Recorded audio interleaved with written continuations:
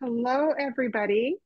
Welcome to the James Kennedy Library in Dyersville, Iowa. And you are here with the Story Society of Iowa, at least part of us, right? And so we're just going to go around, introduce ourselves a little bit, and then talk a little bit about what we do as a group and how we found each other, and just share this wonderful evening talking about something that we all love, which is books and reading. So I am Heather Gudenkauf.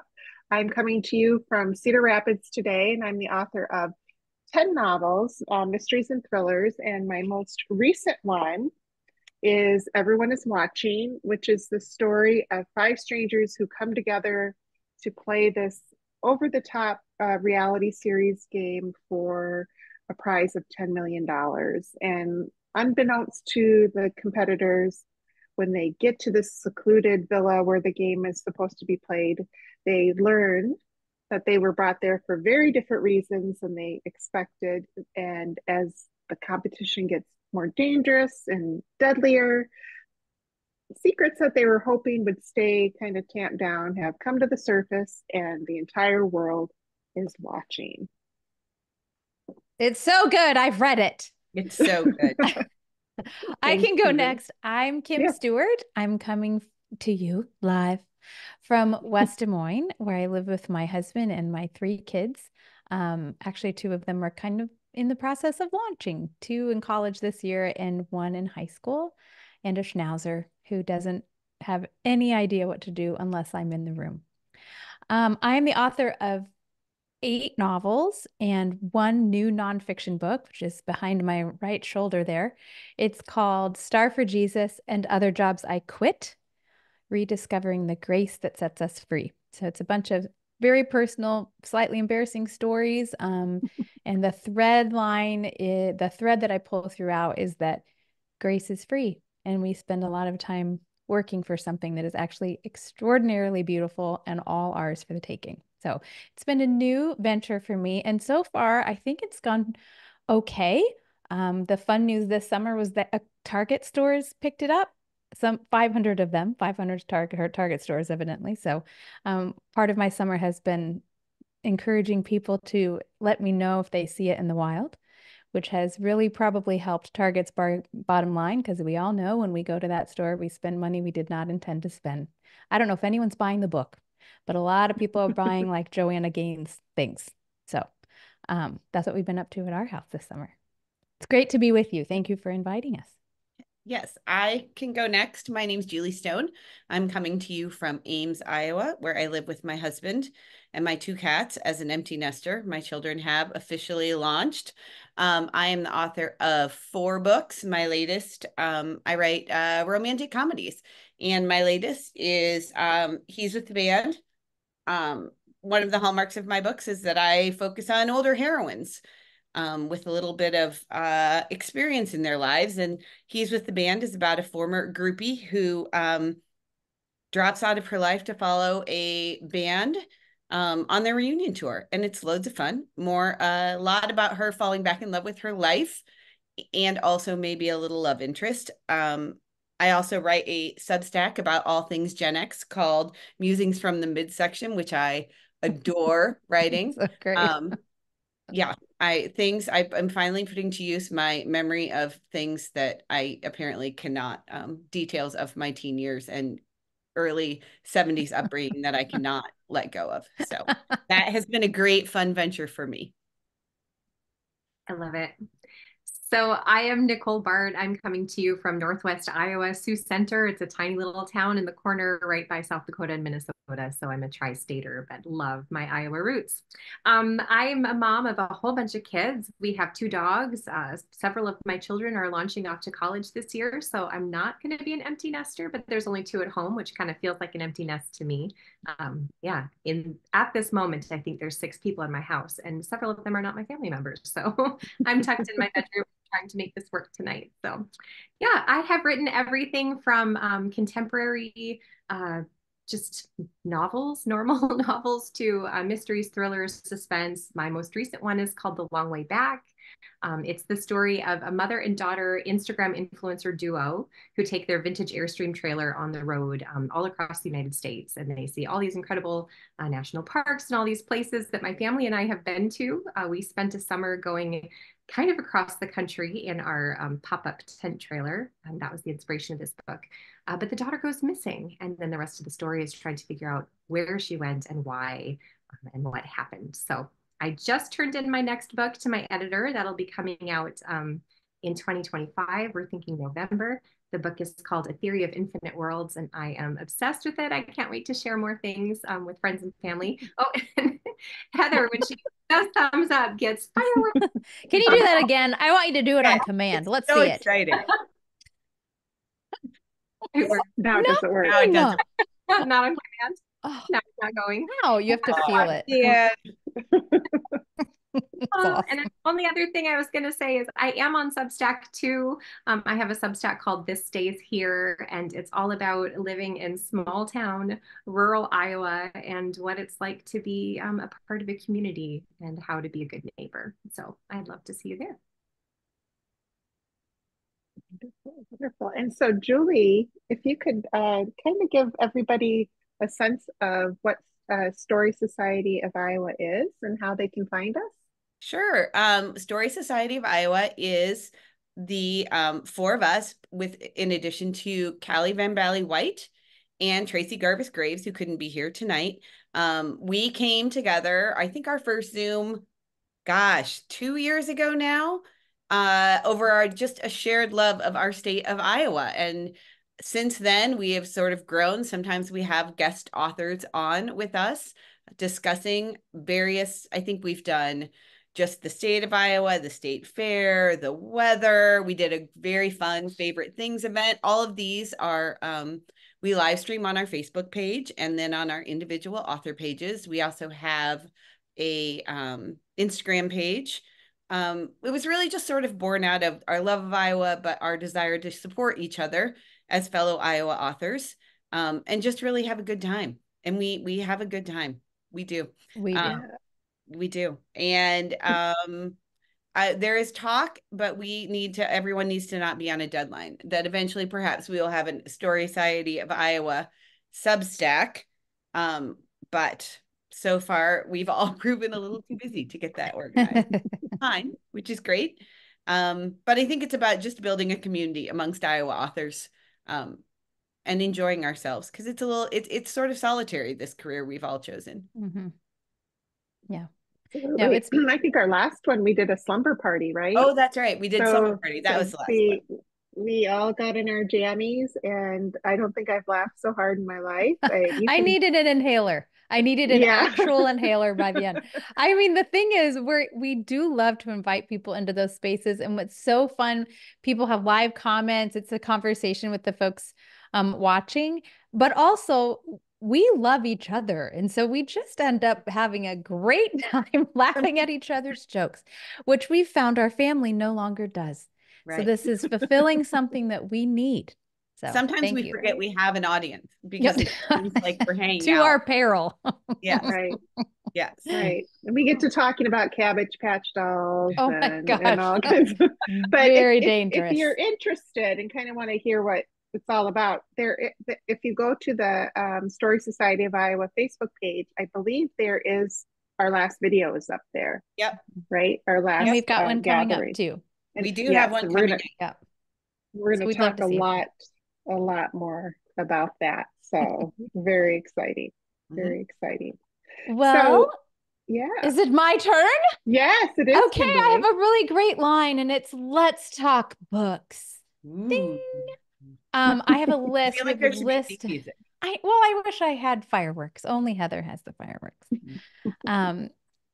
We have a bunch of round robin questions that we would love to kind of go around fast and have a speed round of book lover nerd questions that we all would love to share with you. And we'd also love to have, if we have some time at the end, some Q&A from the journalist and from other people too. If you guys want to pipe in, we'd love to hear from you. So Nicole, I think you're up. I am. So my question is, what is your favorite library memory? We all love the library. What's one of your favorite memories from there? Do I get to start since I asked the question? You start and then you tell us, Sure. boss us around. You're gonna have to call on us or we'll talk over each other. I'll start then. One of my favorite memories is my dad took me to the library every Saturday when I was a kid. And I did most of my reading in the youth section, as one does. And the little shelves were for the little kids. And then the big shelves that kind of came up to your chest were for the older kids. And I'll never forget standing in like the big shelf area, the teenage type books, young adult or whatever, and looking at everything and realizing, I think I might be done here. I'm Oh, not that's the best. yeah, like I think I'm ready to go into the stacks, which went all the way up to the ceiling. And my dad was in there. So I went and I found him and I was like, Dad, can you recommend a book to me? I think I want to read something from here. And you're never going to guess what he grabbed me. He got me The Born Identity by Robert Ludlum. Wow, Ludlum. Like right into it. Right into it. I loved it. I devoured it. I read all the Robert Ludlum, Frederick Forsyth, like you name it, all of those great spy thriller and crime novelists. That's Yeah, awesome. that's one of mine. How about, let's go, Kim. How about you? Well, I have to alter the question as I do. So, what's your favorite library memory? I would say it's my most traumatic library Ooh. memory, and that was at the Urbandale Public Library where I grew up just wearing out my card. And I was quite young, too young, when my mom had heard from someone who said, if your child asks questions about the way things go, meaning sex, that you should just answer the Fireworks question. should happen now. This was distinctly not fireworky for me. So I asked a question and she was like, it's time. Let's go to the library and get the book.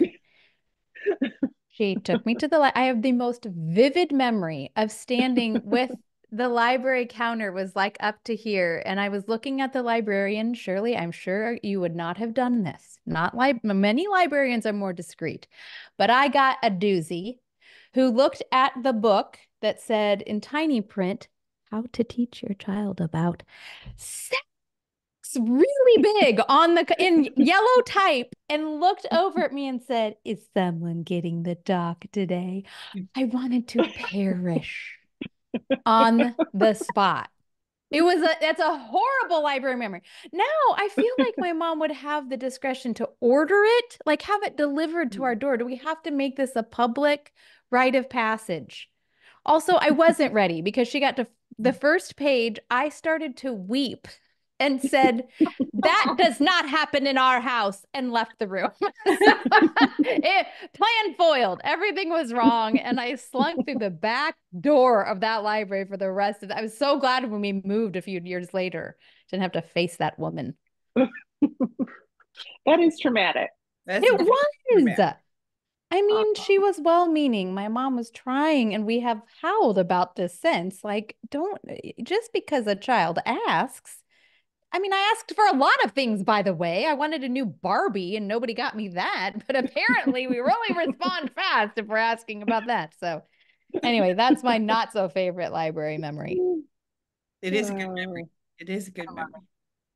How about you, Julie? What's one of your favorites? Well, I grew up in Eldora, which is a tiny town, 3,000 people at the time. And we had the world's greatest librarian, Mrs. Holmes. And she would, I swear that that woman could tell you what the best book possible was for you to read. Like that small town experience of walking in and she would greet you by your first name and say, I have just the book for you. Oh, So I wow. loved her and I loved going go every Saturday. Was on my, I'd stop at the Ben Franklin and get some, penny candy and then the library and then I'd go. So That's the best. Mrs. Holmes she could have given seminars on how to make children feel loved at the library. It sounds like she knew. And in retrospect, I don't think Mrs. Holmes was an old lady, but yeah, to you, she was probably my age. I guess she's younger than I am. Totally.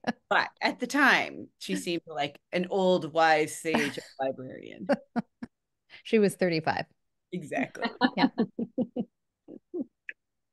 So for me, like most of you, my childhood library was so special. So I grew up in Mason City, Iowa, and there's a beautiful, beautiful library there.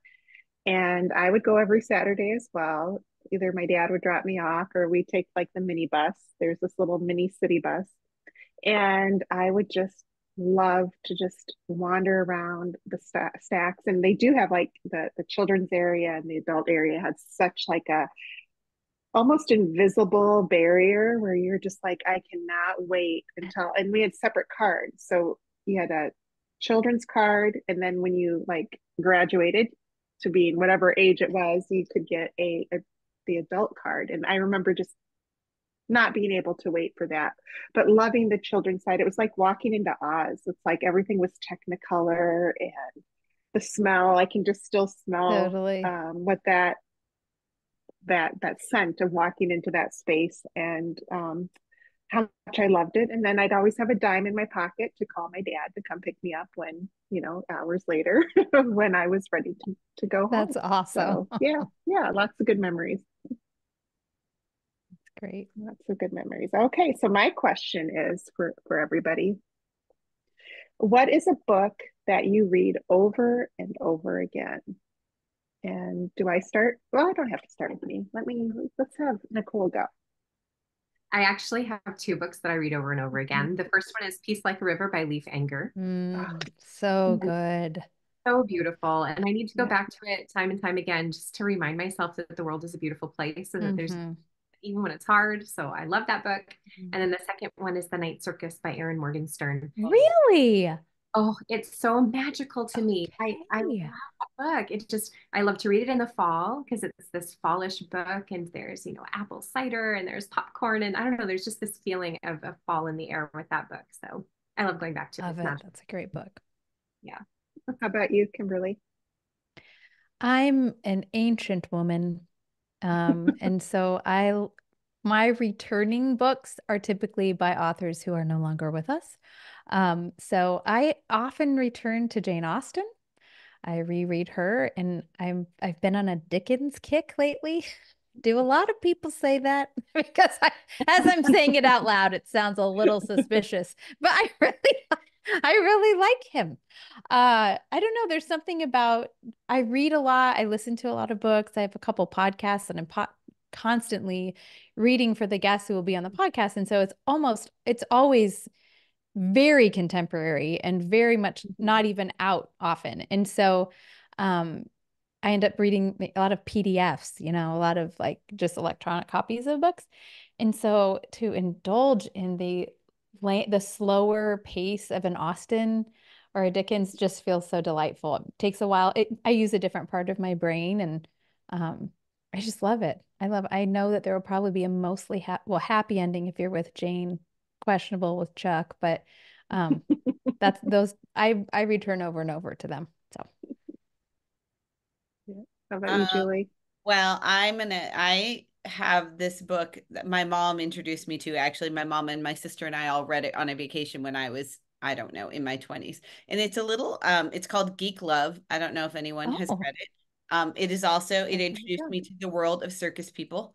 But it is the book that it just so intrigued me because the premise is a little disturbing. It's about a failing sideshow and the things that this couple will do to keep the sideshow going, as far as like the mom ingests some strange things while she's pregnant so that the children have some deformities that they perform. Anyway, it's very strange, I know, but it really was the not Dickens. Book. It's not Dickens. It's not maybe a happy, well, it is a happy ending, but it was the first book that I read that I thought to myself, like, that's creativity, right? Like, how did someone come up with this and make these terrible people compelling and create this whole world? And so I go back to that. And I actually generally, if I meet new reading friends, that's usually my first question. If they have read it, and if they have not read it, then I make them. And I've lost some friends that way.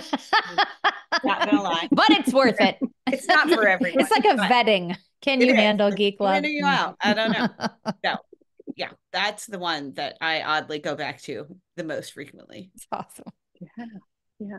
I have a few as well, but the one I I'm sharing today is I love it. I love this author. It's The Persian Pickle Club by Sandra Oh, Dallas.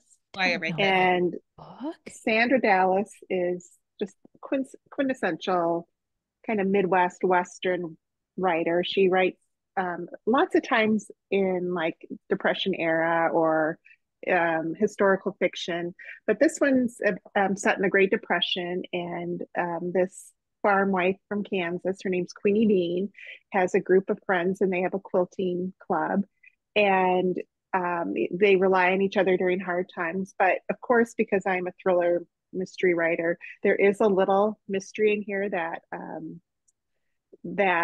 kind of shocks the community, the air, and how these women kind of pull together regarding this dark secret in their community. And it is just really one of my favorites. It's a small little book, but it's just so beautifully written. So Great, love it so Rec. much. Yeah. Written it down.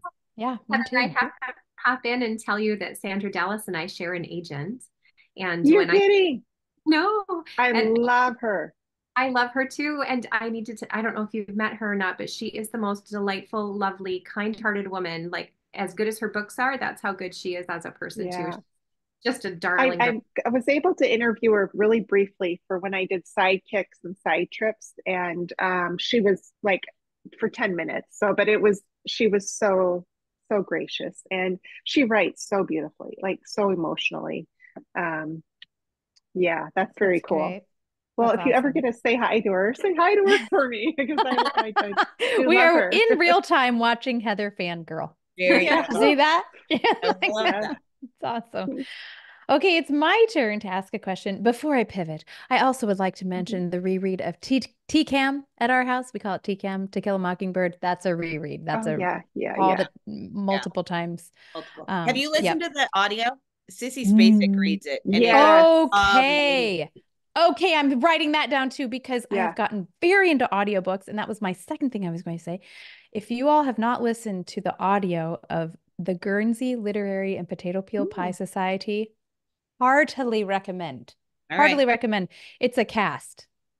Oh, So that's multiple. great. Yeah, I love the cast. Okay. See, Yeah. guys, you all Dyersville, you watching how we end up chatty chat. Yep, we forget. Okay, here's my next question. What is it about living in Iowa, particularly, that inspires your own writing? Whether or not you're writing into that geographical space, into your novels or your books, or just what you know from Iowa or what you experience in Iowa. What is it that inspires your writing? Nicole, we will begin with you. The So password is.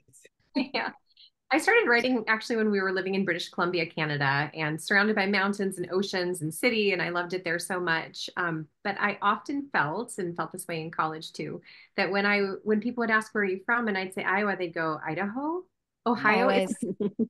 like nobody knew where Iowa was. And then when I would explain, oh, we're, south of Minnesota and Midwestern, it was like, meh, whatever. And they'd very quickly move right on as if there was nothing of interest here at all. And Boo. right, I know. And Rain. I they were meaning to be, rude in any way, but it just Sure. wasn't something that interested them. So when I started writing, my first 10 books are all firmly set in Iowa. And they really, I tried really hard in everything that I write to showcase the beauty of the landscape and the area here, but also of the people. I think that the people of Iowa are one of the greatest national treasures that we have. I think maybe that's overstating it, but I love Not this us. and I desperately want people to see the beauty in it. So it's really fun to write about a place that I love as much as I do. Great. Heather? Yeah, I echo what Nicole says. It's just, people think we're all, flat prairie. And of course we have that and it's beautiful, but we also have, it's such a varied landscape. And I really enjoy placing that in my novels as well. But I don't think there were two books that I read when I was younger that really made me think of setting as a character. Hmm. And the first one was A Thousand Acres by Jane Smiley, which is set in Iowa. Yes. And it just, beautiful, stark description of Iowa, gorgeously written. And then My Antonia by Willa Cather, which is Mhm. actually set in Nebraska. but that the landscape, the way she described it, it was so beautiful, and like I said, like a character, and um, that's what I want to do. I mean, I don't know how successful I am at it at all, but that's what I like to strive to do in my own writing, is just kind of make the setting as a part of the, the one of the characters in the book. So I and then Iowa, I think, is just has a really rich um, lot of opportunity to do that, from either the set, the landscape, town, cities, and the people as well. Julie? Well, you've all sort of taken my answers. So I will just I will go like if one more into like as far as getting in the headspace to be writing. I enjoy our gloomy days in the winter. I'm very, very productive on those. And then I just think there's something about just the like sounds of Iowa, right? Like I live sort of in the country, so like the winds through the fields and the trees and all of that, just the aesthetically pleasing, calming feeling I get when I sit down to write in the state of Iowa. I have a little different take to this question, and I think part of the way that I incorporate Iowa into my writing is what I have learned being an Iowan. And I see this over and over in publishing circles and in conversations with, I mean, I think all of us here, our editors and agents all live elsewhere, many of them in New York. And so their exposure to Iowa is us. And I find over and over again a little bit of a surprise at how hard we work. And they often bring this up. You Iowa people work hard. You respect deadlines. You send thank you notes. All of those interactions and just the respect we have for the work itself, I blame on Iowa. I think that's kind of understood in the houses that we grew up in the spaces where in the towns where we grew up in. And so I think Iowa actually has a lot to do with how I work, in addition to inspiring certain scenes and sunsets. So Well said. Well said. Very well said. Okay, so this question kind of goes to like your writing setup. We all have our little areas that we write and how, what we need next to us. But my question is, because I struggle with this a little bit. Do you write in silence or with music or background noise? What is that like for you, and why? And Julie, let's start with you. I like depend when I was writing He's with the Band, I had a power rock ballad playlist. yes, that I that is listened to like awesome. over and over again, the power ballads of the 80s. Oh, I sure do. Sing yeah. one. Oh, no. Oh, come on. Is it karaoke night or library night? I can't. I don't. And then this book that I'm working on a book now that it's a little magical realism, which is a new genre for me. And I have kind of constructed a, Stevie Nicks, Fleetwood Mac, Oh yeah. Nice. Taylor Swift. You're a playlist girl. I'm Yeah. a playlist girl. And it's the same playlist like over and over. And I think that helps because I've now heard it so many times. Like my brain just like it's Pavlovian when you hear that song. Like, oh, the music. Time to write. Time to Do you work. listen That's a good while you idea. write? While you Yes. write, it's on. So not like Yes. an amp up. Okay. No, while I write. When you're on. done with this manuscript, if you're in a coffee shop and you hear one of those songs, you're going to be like, "Where's the laptop?" I know. I'm going to get twitchy. Just go straight to it. Yeah. Yeah. Okay. Cool. Yeah. Probably. Oh. I'm the opposite. I need total silence. Total weirdo. Okay. I wear earplugs in my silent house. I need it so silent. I was going to say, do you write in public ever? My first several books I wrote at the library near my house. I would hire a babysitter, scurry on over there, write really fast and get home. But as my kids have aged, I'm able to write here. But I can't, I'm super sound sensitive. It's actually a little bit irritating. Yeah, I just am super easily distracted. So I definitely need silence. I could maybe do a little bit of classical music, but probably not. Probably not. I'd probably start to think and listen, pretend I'm in the Baroque era and start doing a minuet. So nope, silence. Well, I'm right in the middle between the two of you. I I make playlists when I write, so it gets me into the scene. So Uh-huh. the book that I just finished is set in the mountains in the North Cascades of Washington, and I don't live there. So I need something to, take me out of my 90-degree, super humid, busy day in Iowa and set me in a cool, tranquil mountain setting. So I'll listen before I write. But then when I start, I can't listen to anything either. Oh, Okay. yeah, An it needs, on-ramp. but I do like background noise. So if I'm at Okay. a coffee shop, I can just kind of tune everything out. I don't need headphones or anything, and I Mhm. can. Or if I'm home, I like it when my kids have their friends over and they're talking in another room. So Okay. Interesting. Awesome. Okay. So I'm all over the place kind of because like I cannot have like hear other people like people in the house. That I have to shut a door or something and kind of block that kind of noise out. Um I do listen to music, but sometimes I get so distracted that I think I wonder how productive I am when I'm like, oh, I don't like this song. So then I'll forward ahead Yeah, right. or something like that. And but I do like noise, but I've also found that it depends on what part of the writing process I'm in. So when I am like really deep into a scene of like the actual composing the first draft, um, something less more oh gosh, instrumental is probably better for me, and that I can just put on repeat some different, go Mhm. to Spotify or something and just say classical focus music or something like that. And when I'm That's okay. revising, what was that? Spotify can tell you to focus. I need that. Uh, well, Yeah, there's like there's like a playlists for that. playlist that like classical Oh, Yeah. focus, so then it won't have some like big, huge like banging trombones or anything or or guitar solo. cymbals or whatever. Yeah. And then when I'm revising though, like I do need noise, but I can have like a TV show in the background, just like for noise. Hmm. But it can't be real people. It's so odd. I don't know. It's like that feels like Fascinating. someone's looking over my shoulder when I'm writing, and I don't Very like that. interesting. So yeah, yeah. And Okay. Nicole, I'm sorry. I think I skipped over your question. I budged in front of you. So that's okay. No, not at yeah. all. So all write in a variety of genres, fiction and nonfiction. And if you could pick another genre to write in, what would it be and why? So, Kim, let's start with you. I so admire mystery writers. So, you guys, two of you. I cannot, I don't, I mean, you just talked to the person who needs earplugs. So if you think I'm going to be able to pull that thread for 300 pages, that's a no.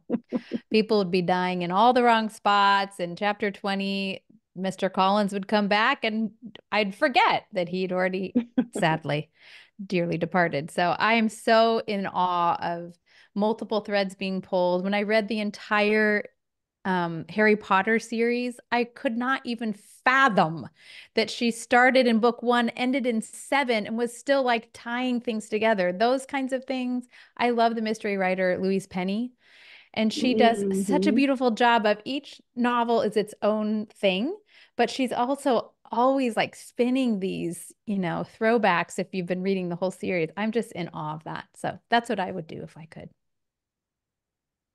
How about you? Nicole, Oh, thanks. passing it back at you. Just tossing the ball. I would love to write in every genre. There's really not one that I'm not interested in. Although I have actually written a middle grade series, like for ages, I don't know, maybe 10 to 12. I've started the first book and I have the other, well, I have the first book done, but I have 5 books in a series plotted there. And I would also Awesome. Wow. love to read, or excuse me, I'd love to write fantasy. Yeah, I have some fun ideas that I'd like to That's play with. awesome.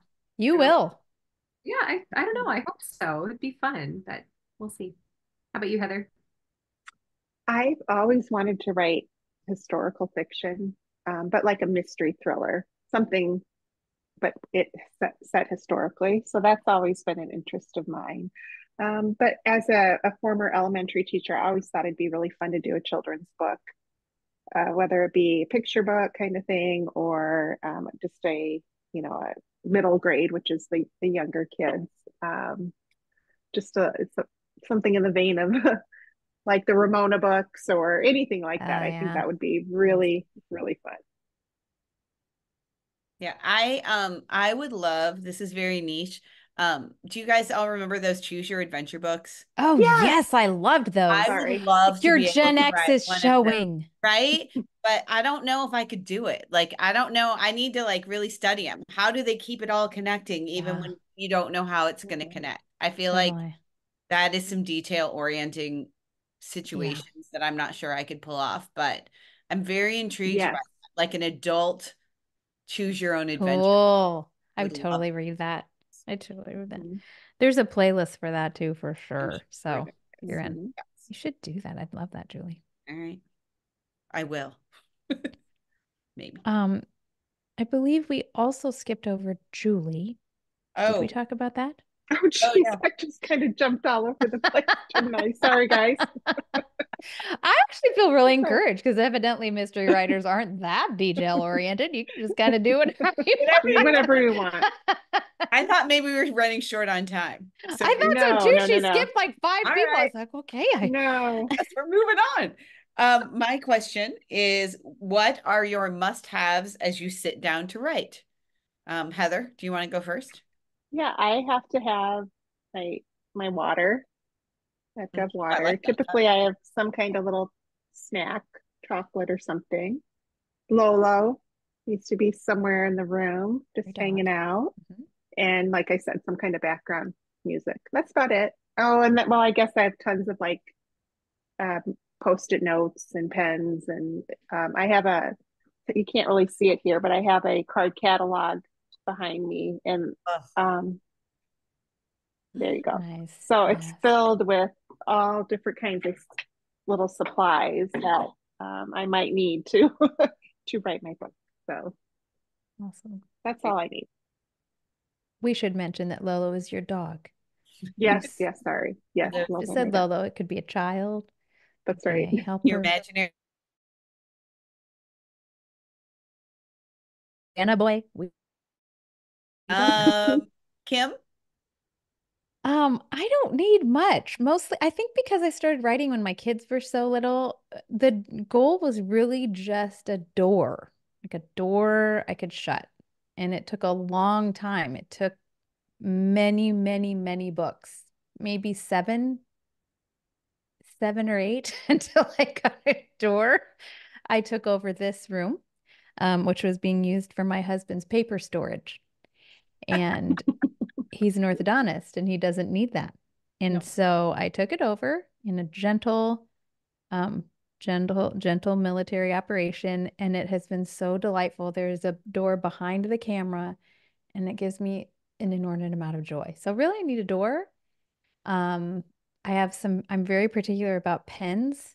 I'm a real weirdo about pens. I have a very particular Japanese point 0.5 pen.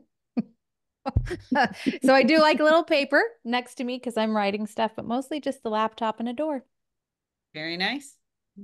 That's very low maintenance. It's The very door. stripped down. Yeah. Yeah. Yeah. Yeah. How about you, Nicole? I need two things. I need to get the wiggles out. I have a really hard time sitting still. So I work out before I write and Ah, sweat hard, get myself really tired, and then I write.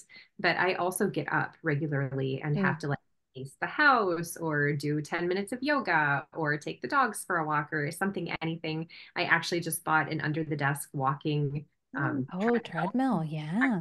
It's in my garage. I haven't even taken it out yet, but I'm super excited because I can put it on an incline and then I can walk while I'm writing.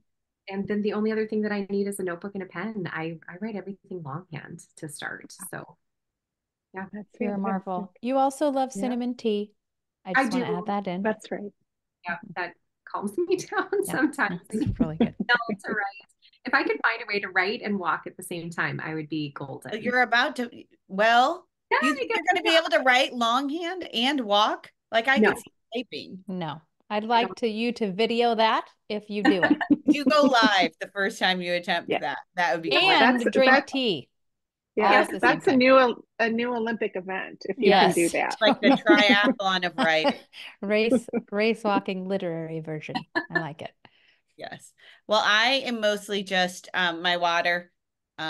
a notebook and a pen. I try to write 10 pages a day, and I write out the page numbers, and then I very excitedly cross them off as I Okay. complete them. So I feel like I'm getting somewhere. Otherwise, I just spend Totally. all of my time going back and being like, how many pages did I write? How many Yeah. pages did I write? Yeah. Mhm. Yeah. This is just, and then I get to 10 and then I move on. So you page count, not word count. I That's know. very Yes, I do. interesting. And you're saying you laptop, but on the side, you're doing your Yeah. crossing off. I You don't write have, on the laptop, but you cross off yep. manually. I write like chapter Okay. 14 and then I write, however, whatever page number. 56, 57, 20. 58, Yep. 59. How And then I draw a about line. that? Yeah. Okay. Good. I like it. I'm learning a lot about you guys tonight. Yeah. It's exciting. Oh, it's my turn. Tell us something about yourselves that we don't likely know, and the more obscure, the better. I'm shivering with delight, like Owen Meany, to think of who I should start with here. I think Heather. Oh boy. I'm so boring. There is really nothing. False. No, so false. I mean, so true. So I was thinking about this. I was actually, nobody knows this really, but I was on the golf team in high school and never Yeah. played a meet. Never played a meet. I only joined because I hurt my knee playing basketball, and there was a lot of walking in golf. So I just got to walk the holes. I never played in a meet. Um, That's but I hilarious. could say I was on the Are golf you team. in the yearbook photo? That's really all I want to know. You know what? I'd have to look again. I don't I even know if think you they need let to me be follow in up. that. I will. I will check. That's awesome. Did you put it on Yeah. college applications? No, I Golf. don't believe I Oh, you're did. so I didn't. honest. Oh, that's Yeah, so just good. because I I know that. never It's I could amazing. barely hit the ball, but Okay. it was a Ah, good that's good details. walking workout. That's amazing. And easy on your knee. Yes. Yes. Nicole Bart, obscure. Okay. I don't think I've ever told anybody this Oh really. my Ooh. gosh. It's Oh like no, true it's confessions. nothing fancy. I'm just trying to come up with something that you guys wouldn't know about me. Okay. Mhm. So I grew up. My grandparents had a boat, so I grew up on a boat, or going boating most of my life. And Yeah. I learned to water ski when I was 9 years old. Yeah. My aunt Wow. took the water with me, and she sat on the back of my skis. And Sure. then when melted it and the boat took off, she kind of boosted me out of the water, Yeah, popped the yeah. water, and I skied. So I've been skiing my whole life. I love to slalom. And every year, Oh. farther away from this, we don't have a boat. This isn't something we do very regularly anymore. Like I go boating maybe once a summer, but if I go boating, I have to ski and I have to try and see if I can get up on a slalom ski. And we went boating last Sunday and I got up on a slalom ski. So I Good Yay. still have it. girl. my kids were Still like, Cute. got "Oh, it. do that," and I totally did. Yeah. That's the victory That's moment awesome. when your children say, "What? Just Yeah. watch this Mhm. mic drop. I had a life before you." It's The good, things mama. I can do. Yeah. Julie Stone. Well, let's see. I have a twofer. The first Oh, good. kind of makes the second equally unbelievable, and also just knowing me. But I was born with club feet is the first thing. Pretty Okay. pretty substantially club-footed as a child, and wore casts and brace until I was 9. Um, Okay. I did not know that. I yeah. didn't know. So that sets the stage for the next zinger, which is I still to this day hold a middle school track record. Oh, Wow. I It, want you What to was tell your me what event? it was. it was the it was the sprint medley relay, which the reason I still have the record is because it was in yards, and now of course all it's back to Oh, the they metric switched system. everything. So no one will ever break it. I will hold it for all of You for my life, your whole life. and it had better be in my eulogy. I would like it. Yeah. I would like it in the Still counts, Julie. yeah. Still counts. Yeah, I was the That's 100 meter, amazing. 100-yard dash. Thank you. Yeah. That's amazing. We hope not to be at your eulogy because Yeah. That I would don't be Right. want to bad. be there. But if I am, I will mention there's Thank you. something you've forgotten. Yes, something of historic That is importance. hilarious. That's amazing. Um, I have two things. One is not super obscure. In fact, the story is in the new book, so it's not obscure. And that is that I have been the house guest of a former Nazi Army officer. Please, That's please just a true explain. story. Well, I didn't mean to, obviously. I was in a choir in at St. Olaf College because the Lutherans love their choirs. And we had an Australia, New Zealand tour. And for one of my host families with my friend Suzanne, we went off with our little choir robes and we got into the living room of this very sweet older couple that spoke with a very distinct non-New Zealand accent. And the gentleman asked us to sit down on the couch and said he wanted to show us a video. And the video was Nazi propaganda that talked in full serious BBC voice about how we had gotten it all wrong and that the Holocaust was a total farce or it was a lie. And Suzanne and I got closer and closer to each other on the velour.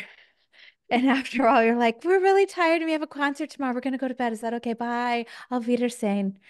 And Oh I my mean, God. he was in full lecture mode. He told us that our Oh, university wasn't teaching us the right things. And it was really quite something. So that's wow. true. That's a true story. And it's a strange story. But boy, we had people lean in listening on the tour bus the next day. Everyone else was Yeah. talking about like the lame, whatever pork chop they ate. And we're like, we had an unusual circumstance. I want to take them off the Wow. host list. So that's the first one. And then the other, I am so thrilled to hear you guys go first and to hear about your golf career, Heather, Yeah, and sorry. Not your so exciting. slaloming. Look at the athletic prowess, Julie Stone, record holder, because my obscure fact that will likely never need to be said again is that I also was a junior high track record holder in the shot put. No. Yeah. Is there It video? stood Please tell for me there's years. It stood, and that's just because we had the smallest track team ever. We had 4 people in our. I mean, our school was so small that my track coach would take us out into the middle of the field during meets and say, "Okay, we need some points for long jump. Kim, I'll show you how to do it." And then I would do. I'm 5'4" in my best shoes. Okay, I didn't need to be long jumping. I was the shot. Do you think you could still do it? Absolutely not. There is no, I didn't do it then. I mean, there just was no warm body. That's why I had the record. So, you guys, let it be said, literary women are athletic-ish women. Ish. Heavy on the ish. Ish. It's amazing that everyone That's said the awesome. same thing. It's so great. I Um, think Julie, you're up. oh, it's me. Yes. Yes. My question is, as a writer, what would you choose as your spirit animal? Kimberly, Woodchuck, let's start with you. obviously. What? Woodchuck, obviously. They're the What? weirdest animal. They what are they follow Obviously. me, they nest in my whole house under my deck. Every time I think I am a serious person, I will see a woodchuck and it will remind me I can't be a serious person because woodchucks exist. Chuckles, we call him Chuckles. He comes around You all the have a time. lot of animals around your deck, I though. don't even want to discuss it. We had a bobcat recently and I don't even Yeah. why. I'm in Des Moines. Did the We're not woodchuck supposed to have survive the bobcat? yeah, There was no like that animal kingdom moment on your they're strange animals, Julie. That's what I'm saying. And they could very survive anything. persistent. There, that's you. You're persistent. Sure, persistent. Mostly my spirit animal. I probably ruined this question for everyone else. You guys are going to be like That's great. swans, doves, because I love peace. And I'm like, look at story of my life. Heather, Oh, well, all of that.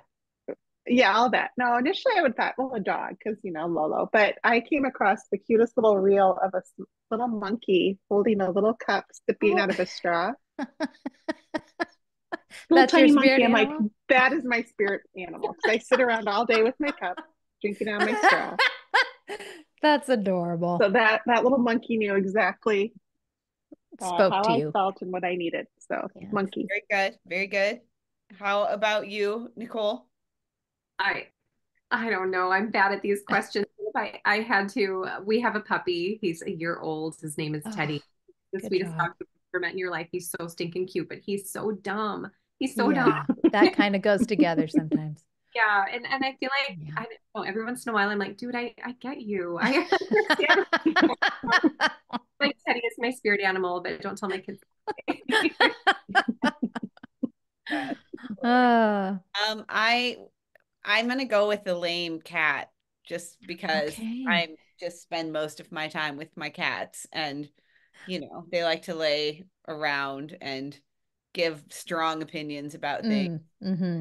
um and run around like crazy for absolutely no reason out of nowhere.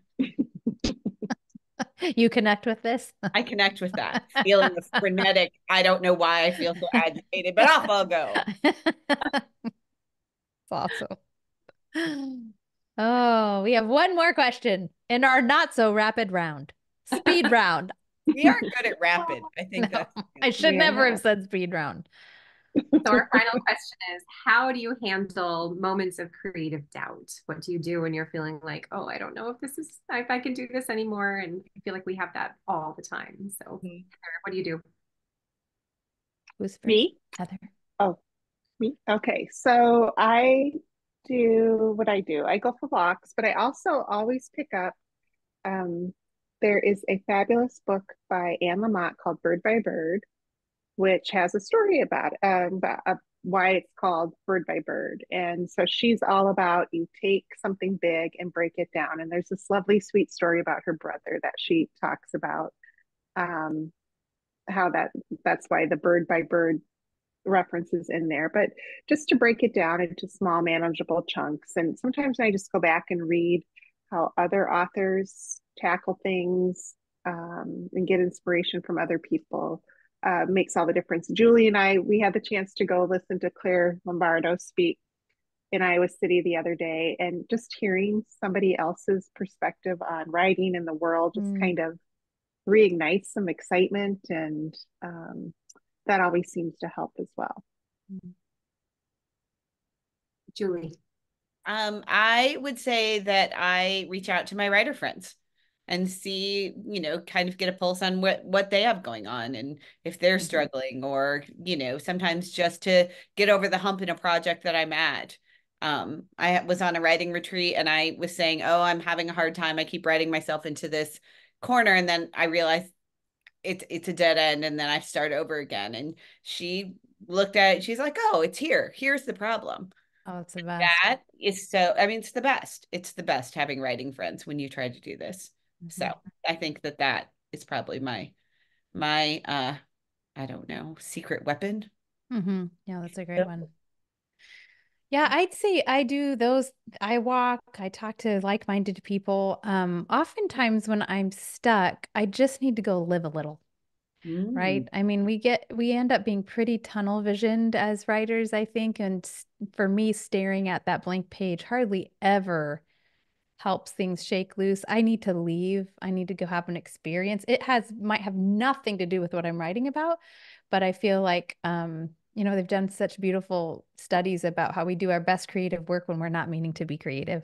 So there's something that we fuel out in the larger world that ends up infused into our writing, but that has to be, I've gotten better at recognizing that instead of fussing, and instead just go do something that engages a different part of my brain and my body, and usually that will shake it loose. Nicole? I totally agree with that. And piggybacking on that just a little bit, whenever I finish a book, I think this is it. Like, I don't have any more ideas. I don't know that there's anything left inside of me. So I finished my book at the end of June. My family and I left on vacation, and I said to my husband the night before we left to come home, I was like, I think I'm going to take a sabbatical. Give me 3 to 6 months to kind of figure out what's next and where I want to go from here. Well, on the flight on the way home, 6-hour red-eye flight from Hawaii to the continental United States. And my kids are all sleeping. I can't sleep, but I have headphones on and I'm listening to music and I'm kind of half drifting, I guess. And at one point I went, I know exactly what I'm going to do. I have to know that everything came out. I know what Wow. I'm Oh, going to do. that's such a great feeling. Such a great Yeah. feeling. But yeah, kind of like what you said, Kim. I feel like what if I am ever lacking in inspiration, disconnecting from that and allowing myself to find inspiration in the world around me, in other books that I'm reading. I read voraciously on that vacation, Right. plugging into my family, my friends, and I feel like all of the ingredients for my next book are always in my head. Mm. I just need a way to kind of shake it all loose and make Yeah, them it's all good. come together to this place where I can coalesce them into a story. So, Oh, that's great. So great. Very Great. good.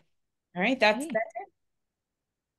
Okay. Yeah, I think we did all those questions. So now I think we're ready to talk about our Story Society of Iowa Bingo Challenge. yes.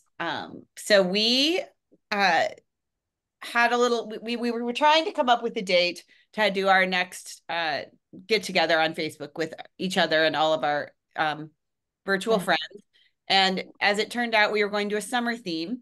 And then the only date that all of us could find was the end of August, which is not really, then the summer is over. So then we came up with this brilliant idea to do a summer reading bingo, which here is our bingo card. You can find it on, I believe, all of our author pages and also on our Story Society of Iowa Facebook page. And it has all these great, Heather made it. It's all these great ways, different books, kinds of books that you can read. There it is. That's better than me holding it up. Yep. Nice. Much easier. So as you can see, there's lots of interesting various topics of things you can be reading. Books by a book set in Iowa, a classic, a book by one of us, one set in the summer. I don't need to read them all. But if you complete the challenge and get a bingo, you will be rewarded with not a personal pan pizza. I pushed hard for the personal pan pizza, but we couldn't figure out how to do it. So instead, you will receive a sticker. I got it. I've got it here. Just give me a second. I'll share this. And we're talking about bingo, It's not blackout for you bingo There we go. enthusiasts. Yes, just a bingo. And that is the sticker that you will get. Or your laptop, your water bottle, whatever, your diary or your sticker journal. Maybe you have a sticker journal from the 80s, 70s. And that will be your reward. Now, if you do happen to get a blackout, Kimberly, the prizes go up in value. Yes, and they do. As they should. As they should. Mhm. yeah. Heather, would you share some of our other prizes? So we have lots of fun prizes. We have this wonderful Story Society of Iowa mug So that pretty. could be So yours. cute. And so if we get a lot of people who are getting a blackout or complete the And challenge, we'll because put you can names also in. backload books you've already read. If you're starting tonight, Yeah. any of these you've already crossed off. We are This summer. this summer. Right. We aren't Mhm. sticklers. Be honest, guys. You don't need to Yes. steal prices. Yeah. Actually, we don't. Here's this incredible Story That's so Society of cute. Iowa little wine tumbler Lovely. Adorable. is an option. And we have this is a fun one. We have uh, the Story Society of Iowa cute. t-shirt. With our cute little So Nicole came out with our tagline, right? Endlessly entertaining. yes, I love it. yes, yep. And so that's an option. And I think I have one more. What is the last one? Oh yes, Candle. the candle. So There you cute. Look go. how warm that person looks, just even holding it. No, I can't wait there again. I just can't wait. Put on Yeah. my sticker and light my candle. Yep. So Yeah. there that is. So yeah, so please join us. We're gonna divulge our well, I don't know. We're not gonna divulge any winners. I don't know why I said that, but we'll Well, talk how do about it people more. let us know if they have a bingo or a blackout? They can, I guess, take a picture and upload and send it to us on our Facebook page, post it to our Facebook page. That would be great. Yep. And we are gonna Nicole, do you want to talk about what we have coming up where maybe some of this will be all revealed? absolutely. So on August 29 at 7 o'clock p.m. that evening, we're going to be doing another Story Society of Iowa like get together We go on, it's kind of like this, except for you can see all of us at once because we do it on a different platform. It's kind of nice that you can see us react to each other in real time. But the theme is going to be summer vacation. So, you know, when you go back to school and what does your teacher make you write an essay about? What did you do on your summer vacation? So we're going to be talking about that with each other, but it's really interactive. We often get a very large crowd and then people ask questions and we kind of deal with them on the fly. It's just fun and conversational, lots of laughs. We always do giveaways. So that's just a great opportunity to learn more about us and what we do and have some fun. So we'd love to see you there August 29, 7 p.m. On any of our Facebook pages. If you come to our Facebook page, you're going to find it there. And yeah, we'll be streaming from there. Well, wonderful. Awesome. Well, thank you, everybody. I'm going to hand it back to Shirley, our intrepid librarian here, and see if there are any questions for us. We've outlasted the crowd.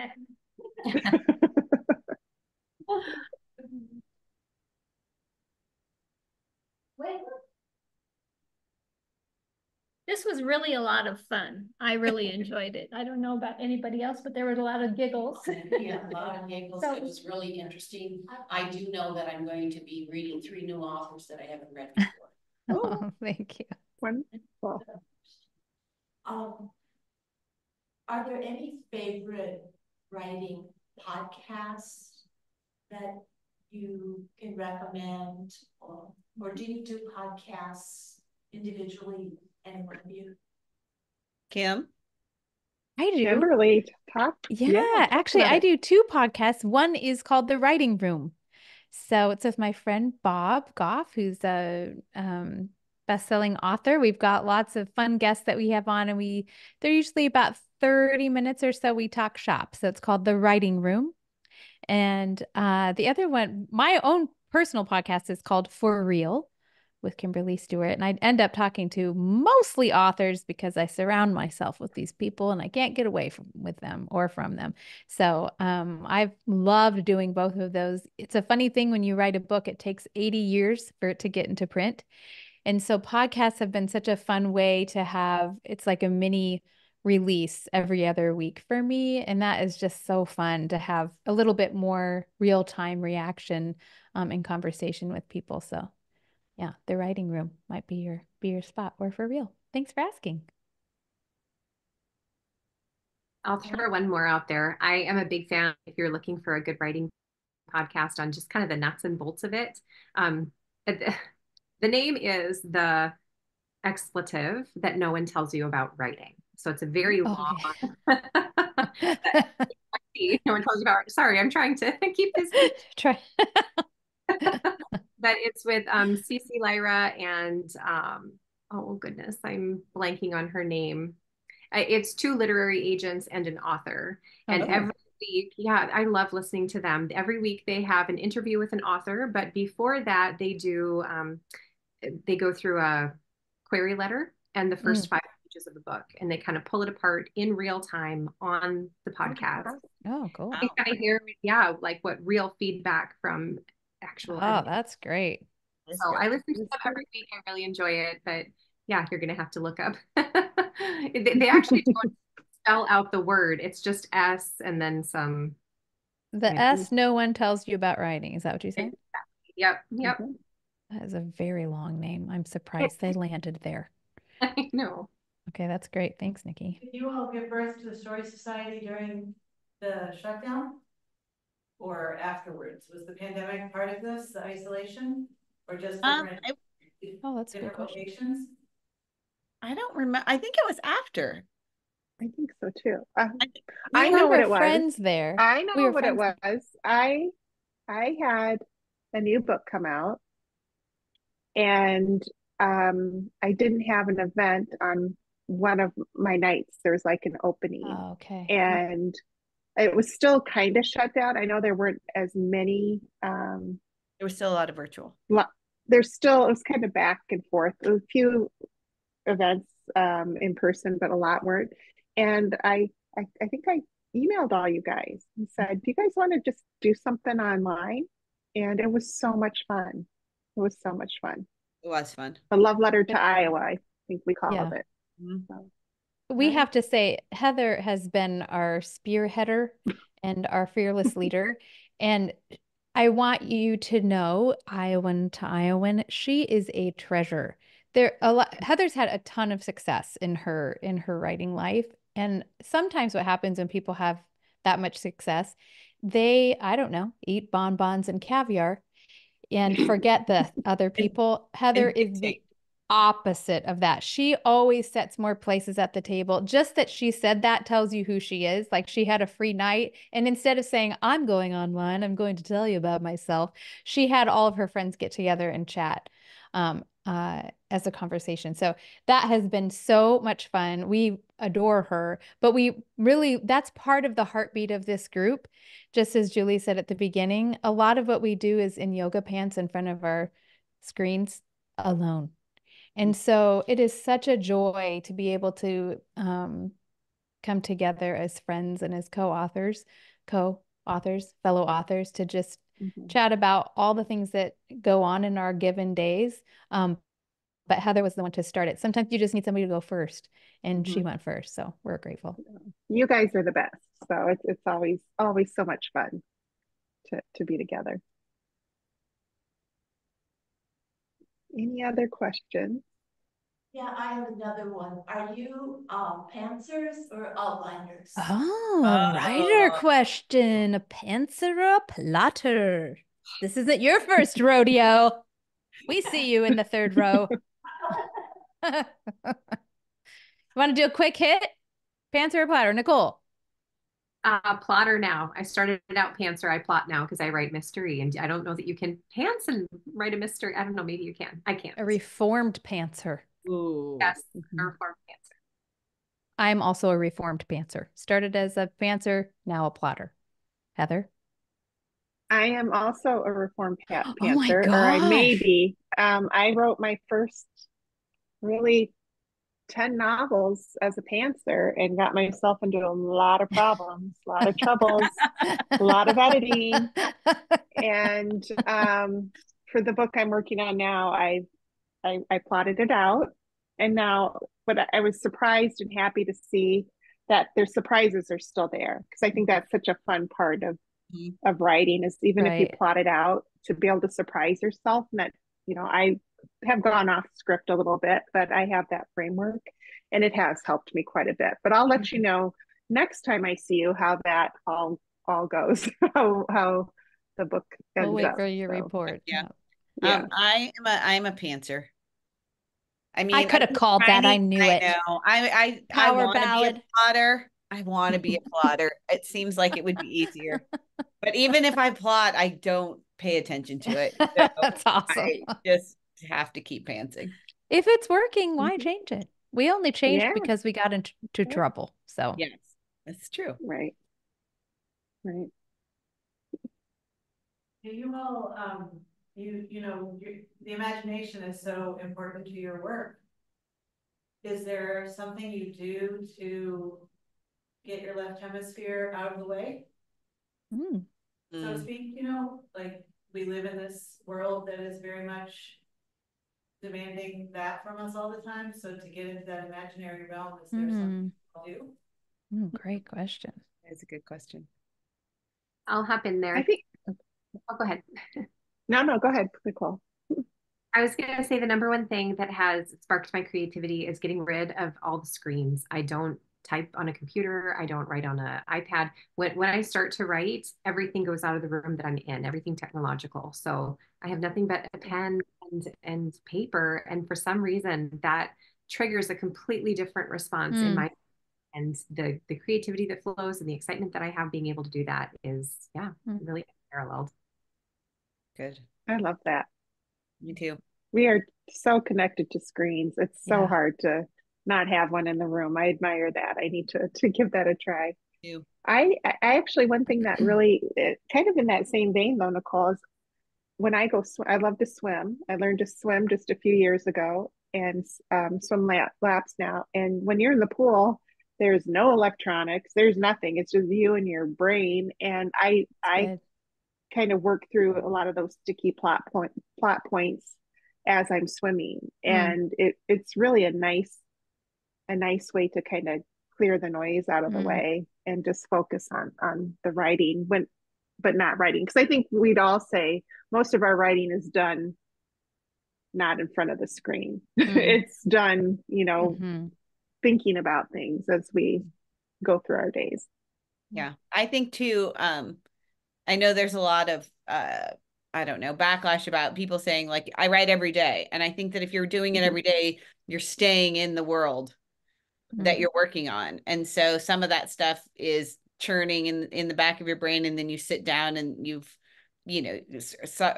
arrived at a solution or have a new direction to go. But I find if I take breaks, like I was on vacation and I didn't work every day, it was hard to jump right back into it and unleash that part of my brain. It was still, picking up my phone or all of that.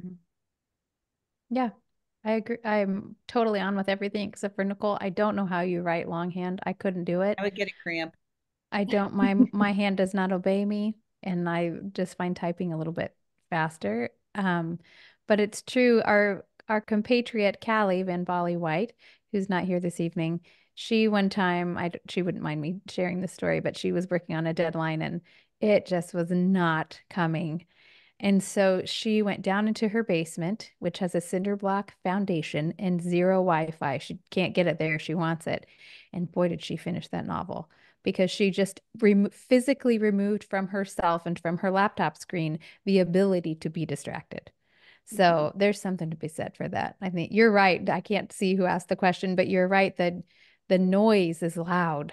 The noise is loud. So I think part of what unleashes that imaginative and creative thinking is just getting somewhere where the noise can't find you. I'm gonna pop in just a little bit more, and I still want to talk about writing longhand because I think that you all would really love it so much. You need a couple of rules if you're gonna do it, and rule number one is who cares about your handwriting, and it doesn't have to look great. I don't even think you would be able to. I have my notebook here. To read yours. You couldn't read it. There's no way that you could. Yeah. But one of the rules I have for myself is it doesn't matter what it looks like, and just keep going. Like don't stop. And even if I start out going, this is stupid, I hate this exercise, but I'm going to write about my character a little bit, and it starts to flow. And there's brain science on this too, and it unlocks a completely different part of your brain and your creativity. I've read that. Yeah, that's amazing. Yeah, try it. Just try it. Deal. I'm going to try it. I'll try it. Yeah. Thank you all. I can't see if anybody else is raising a hand or has a question. I think that's good. We had a wonderful time here. Thank you guys so much for coming and doing this with us. Thank you. Thank you. It was a delight. Thanks so much, Shirley. We appreciate it. Take care. Bye-bye.